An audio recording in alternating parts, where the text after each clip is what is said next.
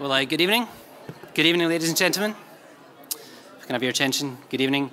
I'm Ian Whittaker. I'm the Assistant Director for Programmes at the Chicago Council on Global Affairs, and we're pleased to welcome Anne-Marie Slaughter back to the Council to discuss her new book, The Chessboard and the Web. That book's available for sale and signing after the programme from our partners at the bookseller. After the programme, there's also a young professionals meet-up at the back of the conference centre, so we invite our YPs and their guests to stick around, have a drink and continue the conversation. A few quick housekeeping points before we begin. We're on the record, we're live streaming tonight's programme, and we always welcome social media, but please silence your phones before you begin. For nearly a century, the Council on Global Affairs has provided an independent, non-partisan platform for a variety of different perspectives to promote deeper global understanding and active US engagement in the world. Views expressed by individuals we host are their own and do not represent institutional positions or views of the Council.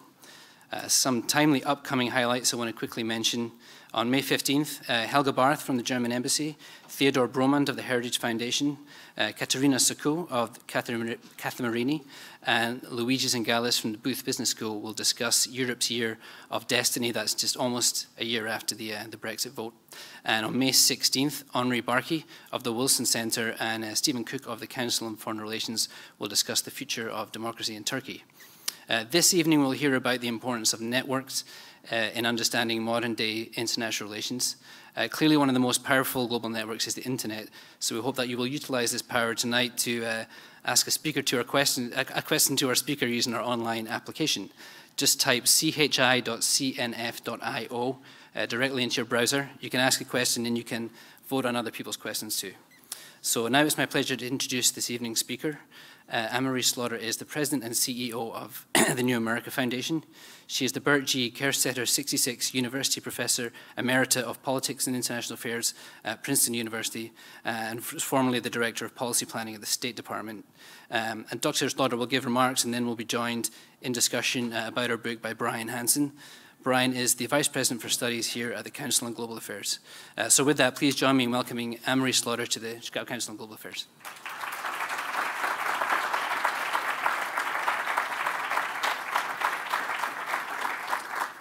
Thank you. I'm always happy to be back in Chicago and to see the Council in its splendid new event space. It's a particular pleasure. If you're reading the news right now, and I'm sure we're all reading the news right now, we are very much in a chessboard world. We are playing a game of chicken with North Korea and maybe with China too. We are fencing with Russia, both in terms of what we've been doing in Syria and more generally. We are engaged in a kind of classic great power combination, negotiation, intimidation with Russia. Those are just sort of the three powers on the president's plate right now. We could look at Iran and other countries as well. This is the traditional lens of foreign policy, and I call it the chessboard. Henry Kissinger would call it the chessboard. Sometimes it's poker, sometimes it's chicken, but it is always a great power game. And of course, the British used to call it the great game in Central Asia. It means you take the 200-odd states in the world and distill them down to 20 or 10 or 5, depending. And the question, it's a power game. And it is the art of diplomacy or of foreign policy broadly, like chess or poker, is to figure out if I do this, then my rival will do that, and then I'll do this, and you want to stay one step ahead. And it is familiar and ongoing. So the first point I want to make is that traditional frame, the frame of the chessboard, of great power politics, of deterrence, of diplomacy or defense or offense, is very much with us.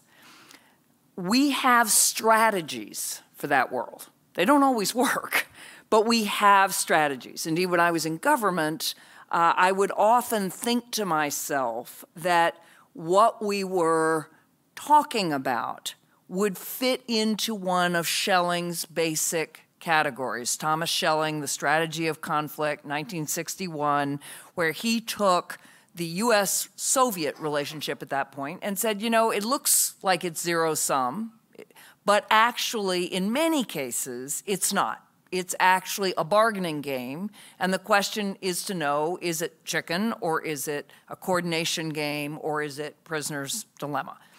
And I would sit in Washington and think, I can tell you this is the game we're playing.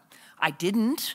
The word academic is synonymous with irrelevant in Washington, and you are reminded of that at least 3 or 4 times a day. So I did not say, actually here, we're in Schelling's second category, but I would think it quietly to myself. So we know when we look at a question of China or Russia and we think, are we going to deter? Are we going to intimidate? What are we doing? We have these strategies, and they are strategies of conflict. What we don't see nearly as clearly, even though we know it's out there, is the web world. So instead of the world of great powers or of states generally, this is the world of networks. And the way to think about it, maybe most concisely, is to think about looking at a map of the world with all the countries, and now think you're in an airplane seat and you pull out the airplane magazine and you open it up and you in the back and you see those hubs with all the flights going from one hub to another. That's the web world. The states are irrelevant. What matters is who's connected to whom via which nodes. Or you could think about a map of the internet. Or you could think of a map of digital flows between nations.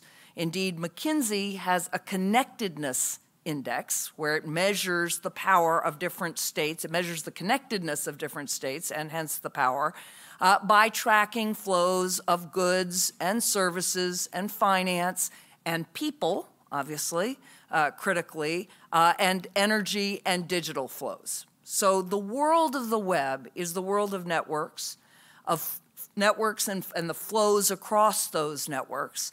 Those can be criminal networks, and obviously terrorist networks are what we all think about.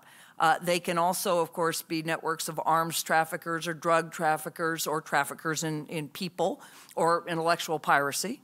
They can be corporate networks, and for those of you who are from the corporate sector, this is old news. For the last 20 years, corporations have been morphing from hierarchies to network, and supply chains have been morphing into networks of peer co-creators, right, or people who are now in your supply network in ways that are much more horizontal. But of course, also, there are think tank networks, there are university networks, there are religious networks, there are NGO networks. So the web view of the world, in which you look under the surface of the state, over the surface of the state, through the state, however you want to think about it, is very much with us as well. And you need to see both. I write in the book about seeing in stereo, really meaning looking at any newspaper article, looking at any situation and saying, here's the chessboard game, the version of this, and here is the network version of this. What we don't have is a set of tools for that world. So it's not as if people in government do not realize that there are important networks. And again, with terrorism, you see that every day. Of course we know that there are those networks and that we live in a world of networks. We don't have tools. When government wants to connect people, we convene a summit. So if you think about Barack Obama's speech in June of 2009 about a new beginning with the Islamic world, it seems like a century ago, he proclaimed this new beginning, and then what did he do? He called a summit of the Middle Eastern entrepreneurs. We called summits of scientists, we call summits of women, we call summits of African leaders. All of those are great, but a summit is kind of like a listserv that you then never actually address. in the sense of you're connected and you were connected for those days, and that's terrific. But what happens after that? And just being connected is not enough. We don't, in the conflict world, we have this whole set of diplomatic tools and military tools and obviously economic, coercive diplomacy, often through economic sanctions. But with networks, we don't know how to create a specific network for a specific purpose. I'm going to give you a few examples of that, and then I think we're going to talk about that. But let me stop first and point out China has a network strategy.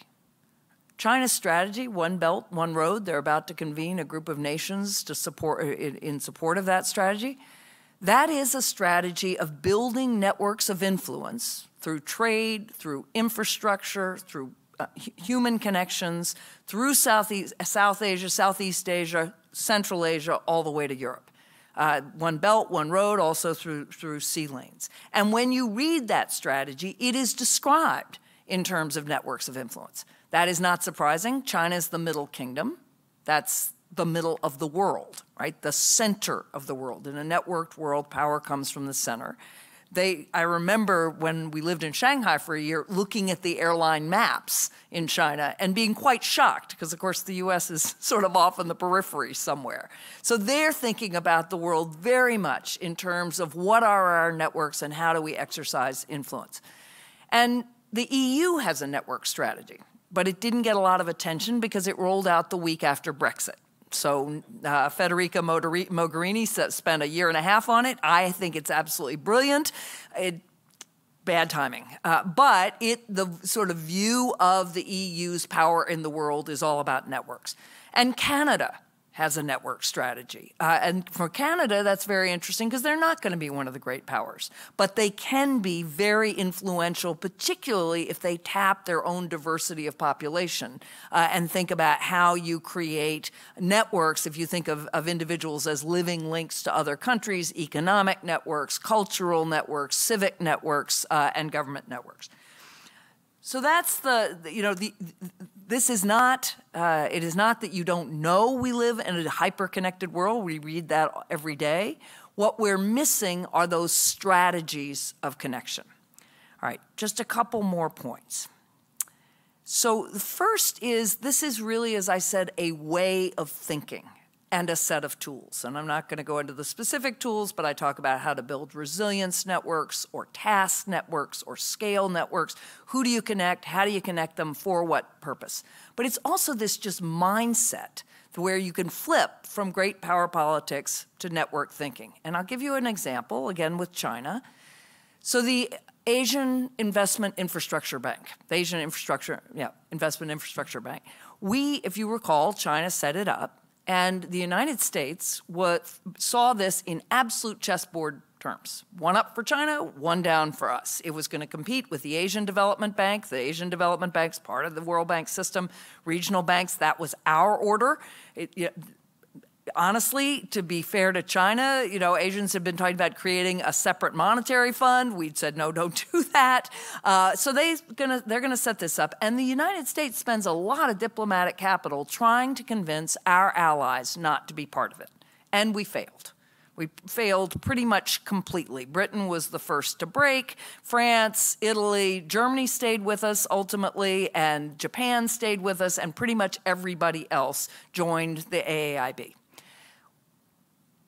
If we'd thought about it in network terms, first thing we would have just thought about network infrastructure, good thing. Connecting people, we can use that infrastructure too.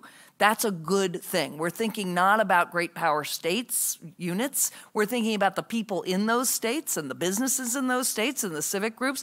Infrastructure is a good thing. So we wouldn't have had that allergic reaction to begin with. But then we would have said, but we really want to influence what is built and what is invested in and how. How would we do that? By having as many of our allies in that bank as possible, Right? How do you exercise influence or power through networks? You have to have the nodes. You have to have the connections. So we would have had the opposite strategy. We would have been actively encouraging our allies to participate. Better them than us, because if we're in there, that's going to create a kind of counterpole. The Chinese are going to probably get more worried. We want people who are actively part of the network but not threatening. So we'd have thought about that very differently. Similarly, we'd think about Syria very differently. And we can talk about Syria. And all I'm going to say is that even back in 2012, you could look at it from the chessboard point of view. This is early in the conflict. And you could say, we don't really have a dog in that fight. Turkey's okay. Saudi Arabia's okay. Israel's okay. Those are our principal allies in the region. No reason to intervene. And that is effectively what we did. Remember, 2012, there's no ISIS. There is actually a functioning Syrian opposition. They started marching in 2011. The Syrian opposition marched for 6 months before they even picked up arms. So it's still early in the conflict. If you'd looked at it from a network perspective, you would have thought about the people to begin with. What happens when they get driven out of their homes, when their government turns on them? They've got two choices. They will fight or flee. Now, if they fight, they're going to look for support. And where are they going to get that support? Well, through religious networks to other states. In fact, that's exactly what happened. Qatar and Saudi Arabia were the principal supporters. They had a different view of what that opposition should look like. If they're going to flee, that means massive refugee flows, and this is a country of 22 million people. And you could also think about, where are they going to go? Well, you knew they were going to go to Lebanon. You knew they were going to go to Jordan. You knew they were going to go to Turkey. And it wasn't such a reach to think, if you really are displacing that many people, they're going to head to Europe. So the network sort of mindset thinks about who is connected to whom and what are the flows going to be along those networks. All right, the last 2 points I want to make are thinking about networks as well as the chessboard and the web, also means thinking about power in 2 ways. If you're at the top of a ladder, you have a ladder, power comes from the top. The person at the top of the ladder has the most power. Otherwise, somebody is above you and can kick you down the ladder. If you are in a web, power flows from the center. And you have no direct command over anyone. So another way to think about this is, if you are in a hierarchy, if the ladder, it's power over. You have power over the people beneath you, and they have to do what you say, or at least in theory. If you're in a web, you have no direct power over anybody. You are connected to people. You have power with them. And you have a lot of power with them. If you're connected to enough people and you can convince them all to pull in the same direction, you can overthrow a government. Or you can make major change in pretty much any context you think of. Or you can establish, a new regime, although it is harder to govern that way. But the way you exercise power and think about it and exercise it is very different in the web than it is in the chessboard. And finally, the way you lead is very different. There are many theories of leadership in a hierarchy, but they all do, in the end, assume that you actually have the power of coercion. In the web, when you are leading from the center, I talk about 5 C's of the way you lead. You curate, because the most important when you're building a network is who's in it. Can't be everybody connected. That's useless. You have to have specific entities or people connected. And then you have to think about curation. Then you have to connect them, and how. And just as a classic example, do you do it digitally, or do you do it physically, or you do it both? How are you going to connect these folks? Then you have to cross-fertilize among them, and that takes a lot of work. The network will not spontaneously start exchanging information or other kinds of ways of influence. So you have to cross-fertilize. You have to cultivate the relationships in the network. So think again, if you were wanting to build networks of entrepreneurs across the Middle East, you can connect them, figure out who they are, you curate, you connect, you cross-fertilize, you have to then cultivate those relationships. You have to bring people together who you know will actually want to know each other. And you have to do that quite intensively. And then finally, you have to catalyze action. You have to be there, a network manager or a collaboration manager. One of the new terms is systems entrepreneur. You can take whichever term you like.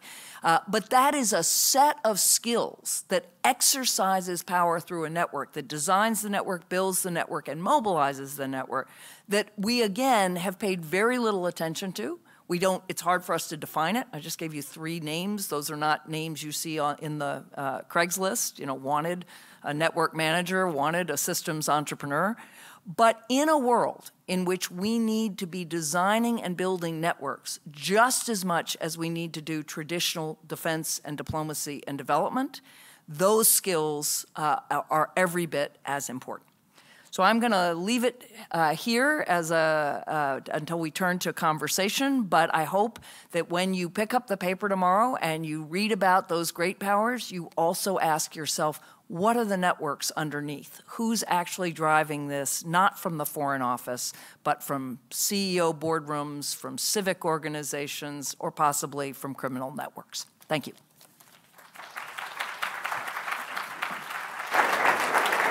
The watch was there, so I was...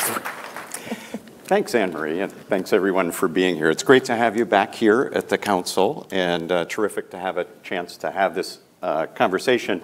This book is a terrific book. You got just the tip of the iceberg of really the analysis of how networks can help us think about foreign policy. So I'd encourage people to take a look and read it. You laid out a bunch of the arguments and mechanisms. And what I'd like to start off doing is just applying it to some concrete examples. You used examples of how the Chinese are thinking about networks, how the Canadians are. And you talked a little bit about how our not thinking in networks led to a set of policies in Syria, which maybe didn't serve us very well. I was wondering if you could start by taking one of the major challenges that we face, whether it's, you can pick, whether it's Russia or North Korea, take your pick, and lay out what a U.S. strategy would look like that really embraced this thinking. What would we notice, and then what would our strategy be to respond that would go beyond just the chessboard? Okay. Totally fair question. So with North Korea, I have to start by saying it's really tough. I mean, North Korea is as a 99% chessboard problem. And it is deliberately so. It is so because the North Korean government exercises power by severing connections with the rest of the world, right? So they want it that way. They do not want anybody to have channels of influence. And you're actually seeing other governments exercise that power too. And at the end, I talk about open versus closed. There are some networks with North Korea, more than many Americans realize. I didn't realize that Sweden had an embassy in Pyongyang, because we don't. And so in our ethnocentric way, we assume that the whole world does not. There are also some religious networks that can be worked. But by and large, this is really a chessboard problem. So I don't have a solution there. With Russia, well, the first thing to point out is you don't build the network in the crisis, right? So I cannot tell you, Russia just, invaded a country, we should build a network. That is not going to work. It is part of the difference between the web and the chessboard world is the time frame. And really, the web world requires longer-term thinking. However, so here's what I'd be thinking about. In Ukraine, I'd be building resilience networks, which means there are several different kinds of resilience networks, but a defensive resilience network makes it very hard to knock out just a few nodes and take down the whole system. So even militarily, you would be putting your bases or your military installations not near your cities, right? So that you can't just conquer a city, or conquer is a little old-fashioned, but take over a city and immediately then have also the military power, or vice versa. You can take over the military installation, but you haven't actually taken over the city. You really want to think about building a grid of distributed resources, knowing that whatever happens, Russia's going to continually try to destabilize. So you design a network that will mean, okay, you got this node, but just like if you think about building a power grid where you don't want to take out one node and have everything else go out, so you very carefully distribute your energy nodes very broadly. So that's one thing I do. But then second, I would really be much more systematic about using this is tricky, building networks of Russians who've been educated in the United States. So I had to be careful because you don't use a university, right? Having been in universities for much of my life. If Washington called up Princeton and said, okay, we'd like to hijack your alumni network, the response is not great. On the other hand, Washington has great convening power. And to convene the heads of programs from major universities that have Russian students, many of our business schools have those graduates. Those graduates, they came here, they speak English, they certainly absorb some of our business practices, one hopes. Cultivating those networks, knowing who they are, knowing how the part of this would be, do you create specific groups and you have different alumni networks? That's an example of you may have more channels of influence and intelligence than otherwise, but B, let's say Putin goes down tomorrow. This is the difficulty of chessboard politics. When the government goes, your relationships go with it. This would be much more strategic. And the same thing with scientists, probably also with environmentalists. We have some of those networks, but again, it's not strategic. And I would think very strategically about the channels of influence and what we would need from those networks down the road. Terrific. I like that example because it took a very traditional issue, right, state-to-state relationships, and showed why this could, what you get from thinking of this way. Another major threat, of course, the threat that the Trump administration has identified as the most important threat to the United States, in their view, is terrorism. Now, terrorism is a classic networked threat, right? So in this view, how do we think about responding to terrorism? So again, it depends on the time frame. One of my central examples borrows from Stan McChrystal, who wrote this book, Team of Teams. And he describes showing up in Iraq, and he's in charge of al-Qaeda in Iraq. I'm sorry, he's in charge of the special forces who are supposed to be fighting al-Qaeda in Iraq, just trying to see if anybody's listening. So that's why he lost his job, yeah. And he describes, and the special forces are the most nimble part of our military. So you would think if anybody's going to operate in a network, it's going to be the special forces. They operate in small groups or connected to other groups. And he says he gets there and he discovers that al-Qaeda in Iraq is an extremely nimble and adaptable network. So, of course, we attack them. They lose a couple of people. They lose equipment. And he says very quickly, cars drive up. The people who are still living disappear, regroup, and adapt their strategy very quickly to whatever it is we just did. So he describes very, very systematically how he took what was a structure, essentially a hierarchy, with he's up here and he's got these different groups of special forces below him, into a team of teams, and how it was a network that could come together where everybody was connected for communications purposes, because you had to have shared consciousness. You had to know what was going on across the whole network for communications. And then what he calls empowered execution, where small groups, but small groups all connected to people in other groups, had the ability to act on their own. So that's it's what I call a task network. That's a highly operational network designed for a specific purpose. I think you also, though, can think, so if you're thinking about countering terrorism more broadly, then you get back to resilience networks. And one of the things we are thinking about with our critical infrastructure is how you avoid the situation, we often have it in cybersecurity, of what's called a scale-free network. So a scale-free network, you get some really big nodes and then lots and lots and lots of little people connected. So think about the internet. Think about the huge portals, right? If you take down some of those biggest nodes in the internet, the whole system will come down. So again, it depends what you want to do with respect to terrorism, but if it's resilience or defense, there's one set of architecture and a way to create it. If you're thinking task, there's a very different one. Terrific. Very, very helpful examples. As you look at President Trump and map him on the stereoscopic vision of chessboard or web, where would you locate him? One could say he's a classic chessboard guy. Is that too simple? Well, so I think this administration, I'm not just going to say President Trump, but I think this administration is highly chessboard focused. I think President Trump actually obviously thinks in terms of business networks, and we'll see where those business networks take him and us.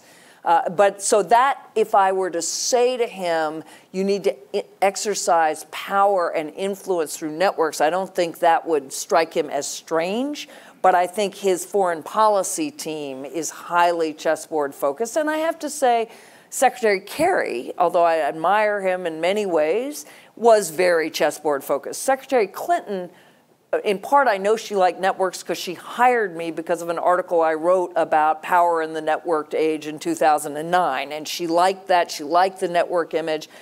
She deliberately hired or created positions for an ambassador to women around the world, an ambassador to youth around the world, an ambassador for innovation, for tech delegations around the world to look for tech entrepreneurs, an ambassador to Muslim majority communities. So she was thinking about web diplomacy together with traditional chessboard diplomacy. So you have an ambassador to Russia, and you have an ambassador to women or to scientists or to some group. And that, so I think, and that I hope we will get back to, but I can't say I'm all that optimistic we will in the next 4 years. Okay. Looking forward, one of the things that you propose in the book is you lay out a three-part grand strategy. Yes. That you argue is particularly well suited for a networked world. You talk about the three pieces being open society, open government, and open international system. Can you unpack those a little bit? What are each of those three, and how do they fit together? Yes, Serge Schmemann in the New York Times said that, obviously I finished this book before the election, and he said, what would have seemed anodyne now sounds like a brave tribute to the values of another world. So that's going to be my next question. Okay. So, yeah, okay. You know, I don't, things have changed, but I'm not alone. Tony Blair had a long piece in the Times a while back, or maybe it was the FT, about open versus closed being the new dividing line, as opposed to democracies versus non-democracies. That this was the axis of differentiation. And the U.S. is far more, at least rhetorically, President Trump has been much more about closed, right? Walls, trade wars, protectionism.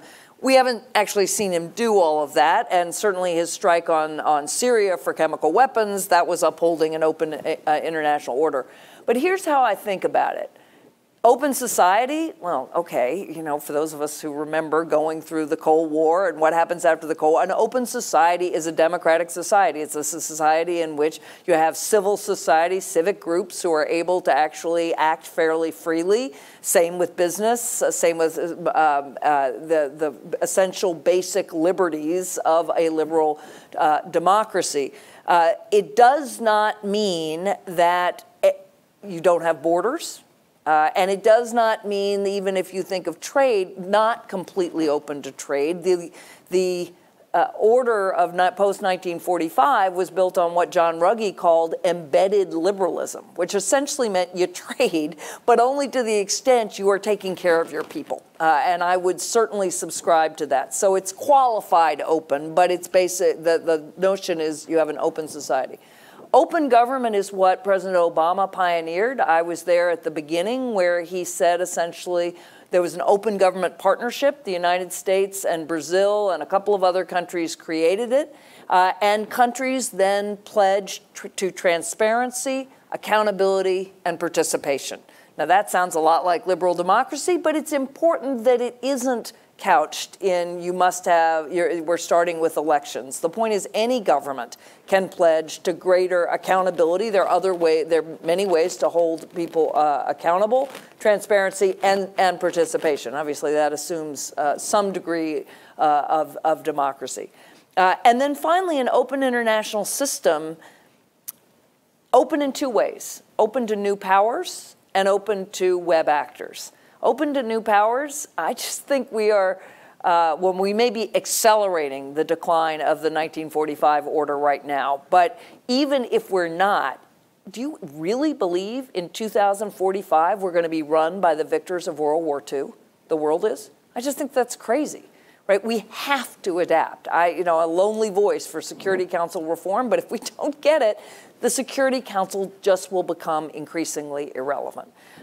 So open to power relations, shifting power relations, and open to web actors. So take a look at the Paris Agreement on climate change. One of my former students just told me that actually all the cities, there's 7,000 cities signed up, and they are part of that agreement. That is an open international order that open to sub-state actors like mayors and also NGOs and businesses.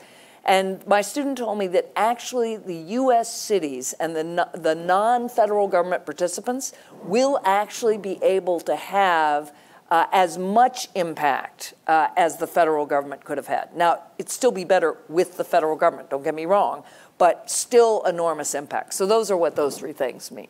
Terrific. And with the recent elections that we've had in the politics, the rise of populism, much of which has been couched against networks and the perceived winners of the network state, right? A kind of called globalization, and the reassertion of the state in order to get control back. Yep. And some of those narratives are about the people who are losing from this networked world, reaching to the state in order to restrike the balance. How does this kind of politics affect the ability of networks to perform these roles and how important they are in politics today? I'm not sure I would run on the web world. I mean, in other words, I do think that the open versus closed is, for instance, is being framed in ways that are politically sensitive or inflammatory, really. But here's how I would think about it. The problem of people who've been left behind by globalization is precisely that they are disconnected.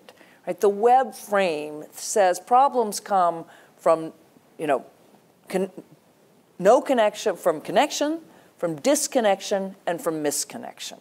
And often what you're seeing are people who are, indeed, if you read Hillbilly Elegy, which is hardly the only thing to be reading, but one of the things he makes so clear, and the same is true in Arlie Hochschild's new book, is just this complete divide between people in communities that have no way of getting to a higher education that can actually get you a job, knowing what to do when you get there, because you've got such segregation of rich and poor. He describes just not having basic social capital, right? Not knowing how to eat properly, not knowing what you do when you actually get into a situation when he finally gets to college, which is something that all of us who are parents are familiar with, but we are connected and we know how to connect our children.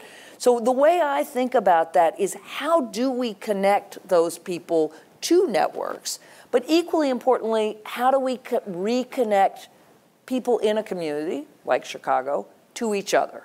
Now, this is more true of the hollowing out of smaller communities. Chicago is just segregation, but in many communities, what you no longer have the school principal, the sports coach, the minister, the civic leaders, the corporate leaders, and the mayor. You need all of those people, and they need to be connected. And I write a lot about civic networks and how important they are for resilience, but also for renewal. The other thing we need to focus on is not just connecting upward, but connecting across. So I would say the problem is there are not enough networks, not that there are only global networks. And to what extent, given this politics, this backlash politics, to what extent can states actually shut down networks, become gatekeepers, disrupt this source of power? Quite effectively, at least in the short run. So we would not have thought China could really shut off the internet, but it essentially has. I mean, there are plenty of Chinese who can get past the Great Firewall, but it's also true that if you are an ordinary Chinese citizen, what you're going to see and whom you're going to be connected to is quite controlled by your government. And of course, they hire vast numbers of people to monitor what's on social media and to make sure that people who are broadcasting things they don't want broadcasted or shut down. So, in many ways, I would say the internet, like the physical territory of the Iron Curtain, and try explaining to your children what the Berlin Wall was or the Iron Curtain. It's like, what? What are you talking about? Why you just send a message? What is the Berlin Wall? But that ability, you actually can do that digitally too. Or you can look at the laws that Russia has and India increasingly has against foreign NGOs. That's severing those connections. That's severing those channels of influence, because that's understanding that that's power, and that's empowering people against the government. So I'm an optimist. I think, yes, it's absolutely possible, and the open versus closed axis is going to be increasingly important. But I also think, notwithstanding the Soviet Union's effort to do that physically for most of my early life, sooner or later, and if you go back and look, you had religious networks, you had Solidarity in Poland and the Pope, and no wall could stop that. You had human rights networks, you had journalists and a few students, and that wasn't everything. The economic crisis of the Soviet Union was a huge piece. But once that started to crumble, how countries could shape that and determine their destiny was a function of their being connected. And even more important than once they went down, the wall went down, the EU was there, and then these countries were absorbed into EU networks. So I ultimately think open will win, but I don't think that's going to be fast, and I don't think we should underestimate the ability to close. Terrific. I want to look at it from the other side now, which is in the United States, where we have a relatively open society.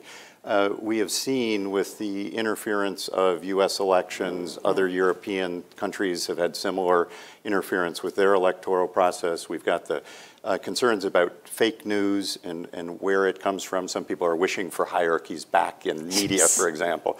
But to what extent are these threats to the United States? And does that mean that we need to respond in some way? If people are able to take advantage of this openness against us, how do we respond to that? I think this is one of the really important questions that I would be grappling with in the White House or in the State Department or the other departments, which is, to what extent do we both create and use offensive networks? So when New America had our cybersecurity conference, we had people there from all different parts of the cybersecurity world, including privacy advocates, the civil liberties side, as well as the defense side. But there was remarkable agreement that we should have struck back much harder against Russia. I was sort of surprised. I hadn't really thought about this, but the point was, We responded in a chessboard way. President Obama expelled some diplomats and imposed sanctions. That's chessboard politics. The argument was, if Putin's going to do this, he's got to discover that we can do this to him too. Now, he would say we'd already been doing this to him. I mean, he obviously thought Secretary Clinton or the U.S. had been behind the demonstrations against him in 2011. But this was taking it to a whole different level. And the claim was made, and I'm sympathetic, that we should have hit back in a way, not directly, but some of his secrets suddenly were out there, and secrets he really didn't want known. We know we did something like that with North Korea after they hacked Sony. I don't know what. I'm not sure. I mean, nobody, maybe somebody in this room knows what. Most people don't. But we do know that North Korea has not hacked anybody else since. And I don't think that's just accidental. So I think this question of, and it goes back to the same issues we used to have, offensive, defensive, arms in the Cold War. To what extent do you create offensive networks, and when do you use them? And again, that's going to be the game of deterrence and tit for tat. And in that sense, you could say you create networks for chessboard games. Terrific. Well, I want to have an opportunity to bring the rest of you into this conversation. So let me open it up. There are mics circulating around the room. Since we are being live streamed, please wait for the mic to arrive so that people can hear your question. And I've got one right in the back, right here, the gentleman right there. You talked a little bit about the interplay between the network and the chessboard, right? You said, yes, you got to see it in both. But when you talk, and now I want to go back to your experience in state, and you talked about personnel being specific for the network. Is there any consideration of how you change the chessboard personnel to be more sensitive to the network? Because it seems like desk officers or embassy personnel, they have what seems to me too short of a tenure to really get into this new network world, and they're still set up to be chessboard personnel. That's a great question. So aside from ensuring that we have 50% women across the board, and I'm only half joking, because when I would give this lecture at State, early versions of what became this book, I would give it at the Foreign Service Institute, and all the women and everybody under 35 would be nodding vigorously, because they, were connected. Duh, of course you're connected. I don't think my son actually knows how to act as an individual agent. He kind of moves as a blob with his friends. And women, I don't think this is biological, but I do think since we have not traditionally been able to exercise power at the top of a hierarchy, we've gotten really very good at exercising it laterally. So I think it's a way of thinking that many women find congenial. But the other point, and it's a very important one, there's one about how much we rotate people. And yes, I mean, honestly, the rotating every 3 years because we're afraid people will go native, that dates from the early 50s.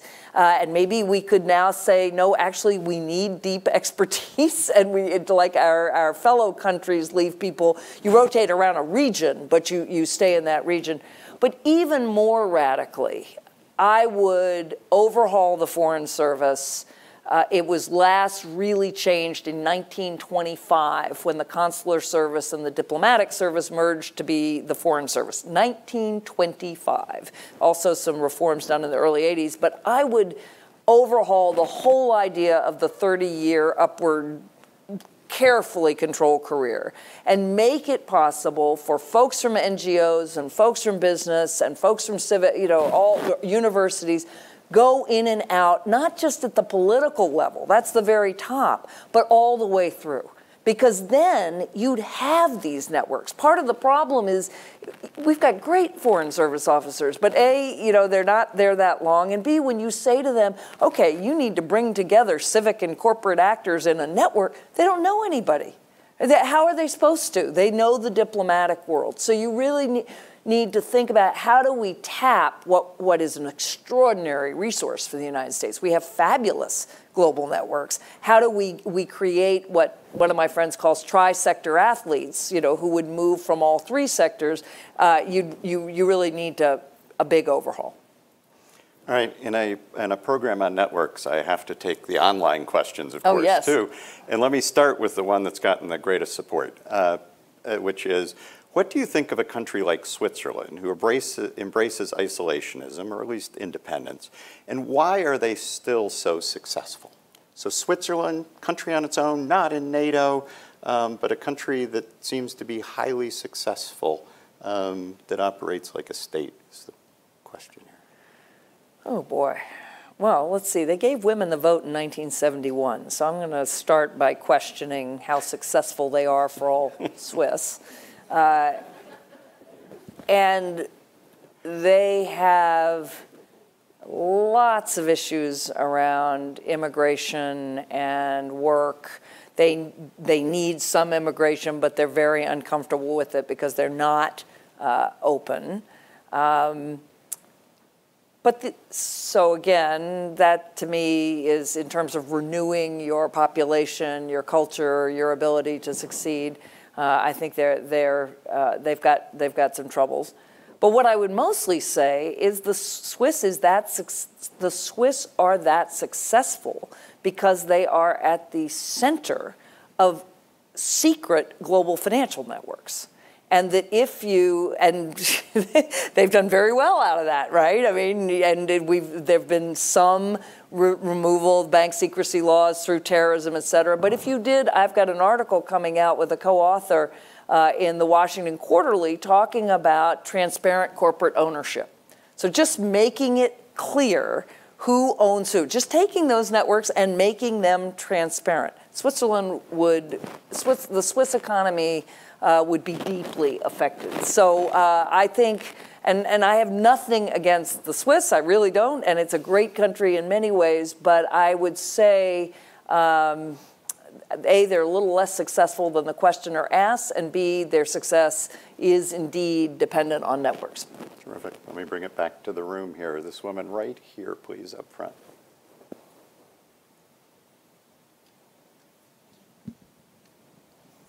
Earlier you mentioned that as a leader with that network thinking frame of mind, you need to curate, connect, cross-pollinate, cultivate relationships, and catalyze. Yes, those are the 5 C's. Could you say more about how an individual could be more of a network thinker and how you cultivate your competence in that space? Aside from memorizing my book. Start by reading it. That would be a good start. No, this is very important. It's important for individuals, but it's also important for employers and heads of organizations, because you can develop these skills, but part of the reason I'm emphasizing this is because we need to have this job category and we need to pay for it. And honestly, in some cases, we all know networkers and connectors, and you read The Tipping Point, you know, those people who just somehow always know not just what's happening, but who to put you in touch with if you need something. That work is often not recognized. It was often done by women in neighborhoods, in communities. It's you know when it's not there, but you often don't recognize it or pay for it when it is there. So part of what I would say in terms of developing it, I really lay out, okay, you need to think strategically or systematically about building a network. You don't just connect people. And again, if you think about, I'm just as the head of an organization, all right, who are the people who need to be connected for this purpose? Do they need to be connected just all as one group, or do I need to create pods of different people and connect them? Does there need to be one center, or can there be several centers? So you can learn to think strategically about it. That's what the book does in terms of looking at network theory, and believe me, I looked at network theory in 10 different disciplines over 10 years so that you wouldn't have to. And you distill it. But then thinking about the cross-fertilizing and the cultivating, partly it's personality, if you're good at that and it comes naturally. But what's critical is to then say, as I often say to funders or to foundations, I say, if you want this to work, you want a scale network, for instance. You want to take together all those great projects you are funding, and you want to make that greater than the whole of its parts. You have to pay people to do this. And so we didn't used to advertise for curators, not outside of art galleries. Now that's a job category, right? They're curators all over the place. You curate news, you curate stories. I want to make the same of a network manager, or as I said, a collaboration manager. And Jeff Walker's written a book where he calls it now systems entrepreneur, and maybe that's the way to go. But you need to educate your employer about what it takes to make this go, so that even if you have the skills, you can actually get paid for it. Another web-based question. How can a web structure, as opposed to a hierarchy system, begin to tackle big issues like climate change or terrorism? Do they lack the effective leadership they need for our big challenges? Yeah, I'm so glad to have that question, because I should say that there's no organization that is all web or all hierarchy. So think about the military, which is the most hierarchical organization you could imagine. And then there you have Stan McChrystal saying we couldn't do what we needed to do without making it a web, or more of a team of teams. And even before that, the military was realizing that hierarchy was deterring people at the bottom from telling people above them what they needed to hear. Not surprisingly, one of the reasons I'm on Twitter is people say all sorts of things to me that they no longer say in my day job.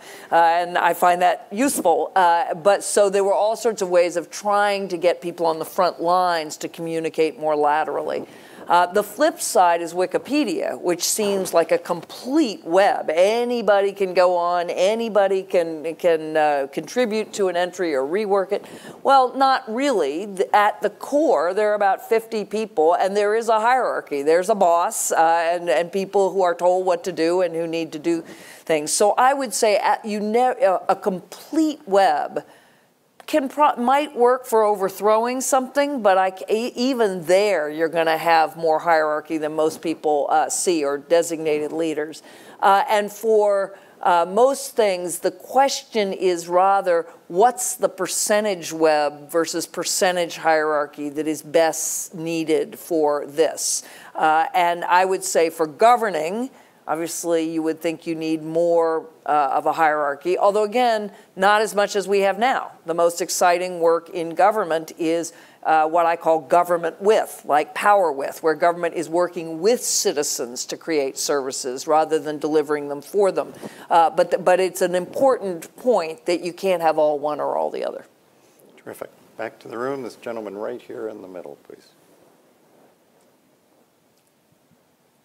So I view the chessboard as being something that we can all relate to because of the ability to measure probability. So when we're looking at the web, how much are we able to translate the ability to measure probability into the web? And also when you're comparing webs, how do you measure the benefits of two webs to each other?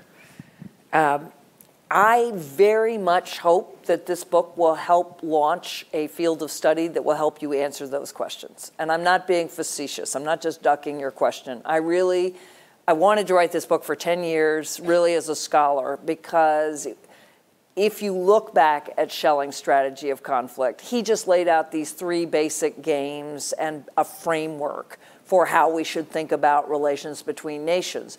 Our ability to assess that probability in the chessboard world is in part a function of the fact we've had 40 to 50 years building on that framework.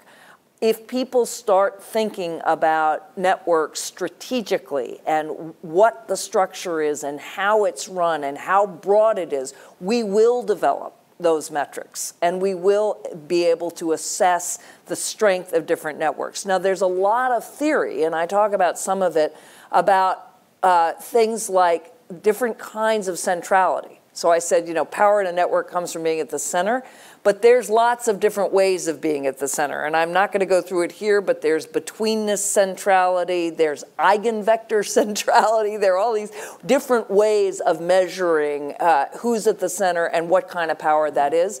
But I truly hope, at the end of the book I say, I ran a public policy school, and when you leave the school, you know a good bit of economics, you know some statistics, you know some politics, some psychology, judgment, and decision making. You don't know anything about technology or networks. And that actually we teach you to write memos. I hope in 5 to 10 years, drawing a network map will be absolutely as common as writing a memo and helping people see, here's the set of relations and here's what we need to do.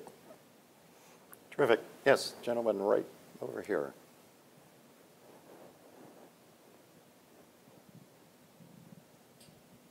Hi. So after 9/11, we saw governments enact all sorts of measures to protect the citizens of those countries and those nation states. Today, a teenager in the middle of the U.S. in Iowa can watch a video on YouTube from ISIS and put everyone's lives at risk. So my question is kind of twofold. So one, how do you see this problem being addressed? How do you see it playing out 20, 30 years from now? And whose responsibility ultimately is it to address that particular scenario? I think that is exactly a scenario of designing counter networks. So the first thing we are doing already and we will do more of is to use various kinds of predictive analytics to be able to identify that person, preferably earlier on. Often what we will then find is somebody who's quite isolated for a variety of reasons, some of which may just include teenagehood, having raised 2 teenage sons. But part of what you then do as the counter network, because part of what ISIS is offering or Al-Qaeda or any of these is you are part of a community. You are part of something, a community that's like a family, particularly for kids who are looking for an alternative, and a larger purpose. Now, there are many ways of creating that closer to home and much better. Often it's going to be probably through a mosque or through a church or through a community center. But that's exactly where the problem is, that we've got a situation where they are connecting to networks that are very strategically using social media, and we do not have a networked response, neither to find them nor to then think about how you provide an alternative. That's not a panacea, but if you think that way, you know, for me, when I hear that question, I immediately map what are the networks that are the problem, and then how do we create the networks that can be part of the solution. Terrific. Yes, right here, please, on this side. This past year has seen a reaction against globalization, and your distinction between the chessboard, which I interpret as being sort of the traditional Westphalian system of states, versus the web, which is a collection of non-state actors, global corporations, financial institutions, whatever, NGOs. It raises the question of legitimacy, because part of the reaction against globalization in the US, Britain, other parts of Europe, has been the fact of traditional communities being impacted by the changes brought by globalization and not having a voice in it. Yep. And would creating or cultivating a network strategy exacerbate that problem by having more non-state actors, which are not responsible to the public, generate more attention that we've been seeing? Mm-hmm. Thank you for that. And I just finished David Goodhart's Road to Somewhere. David Goodhart's the editor of Prospect magazine in Britain, and voted against Brexit and was a sort of Labourite or center left, but is looking at exactly these questions. So he divides the voters for and against Brexit into the anywheres and the somewheres. And the anywheres have networks. There are a lot of us in this room. We are networked to each other and to people all over the world. So I often feel like I live in airport world, and I am likely to see other people I know in airport world. And then when I land, if I'm going to a conference, I have these networks, but they are not attached to any one place. So those are the anywheres. Versus the somewheres, people who are still, their lives are still far more rooted in one place. Nobody completely, everybody uses a computer, but more so. that's just a lens, but he's got a lot of statistics. But it gets at the question you're asking, which is that that what he's saying is that the British government has reflected anywhere values much more than somewhere values in terms of the policy that was made, and that is seen as increasingly illegitimate. You know, wait a minute, why should we be funding foreign students or opening our universities to be supported by foreign students in various ways? Why should we be bringing in very young, hungry Eastern Europeans when we've got teenagers right here who need training, et cetera? So I do think I think you're right. I don't think, this is not an argument for let's just everybody be connected globally. Quite the contrary. I do think you need counter networks and you do need borders. Indeed, you would say, in many ways, again, if you think about embedded liberalism, one way to think about it is only if your own social and political and economic networks are healthy should you be opening to others. But I think it's a way of thinking about the problems. As I said, when I look at a lot of communities, I see problems of disconnection. But it would then say, if I were in the government, I need to be focusing more on the connections within my society, top to bottom, but also laterally and also very much geographically, before I then think about the broader networks, or at least at the same time. Yeah, please, right over here. This isn't as related to the networks, but more so to the chess game. What do you think the effect of posturing with the United States, where we're saying that the aircraft carrier is off the coast of North Korea, and in fact it's not? What do you think the effect of that is for I missed the news today, but okay. Upcoming foreign policy when we're dealing with such a chess game situation? Yeah. So I'm not up on the aircraft that is not there, but I can imagine. I think I can fill that one in. But in general, I actually do think the administration is doing the right thing. This is a fairly terrifying situation where no government, Democratic or Republican, has succeeded for 20 plus years. And, effectively what we've succeeded, the North Koreans have sold us the same concession every 4 to 6 years, right? Where we give them negotiations and they say we're going to stop. And they don't stop. And we negotiate for a while and nothing happens. And then the game keeps playing. And now they have an arsenal and they're looking, to build ICBMs. Secretary Clinton said we need to change this game too. Would she have done it exactly this way? I don't know, but she did think we needed to get a lot tougher. We're trying to shake something loose, either in Pyongyang or in China, and we're trying to create uncertainty. That's scary.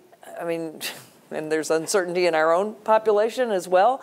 But it's not clear to me what else we should be doing, unless we just sit back and let them build that arsenal. And at some point then, of course, Japan will say, we need a deterrent at the same time. We can't necessarily rely on the U.S. And then South Korea, and then you've got all of East Asia with nuclear weapons.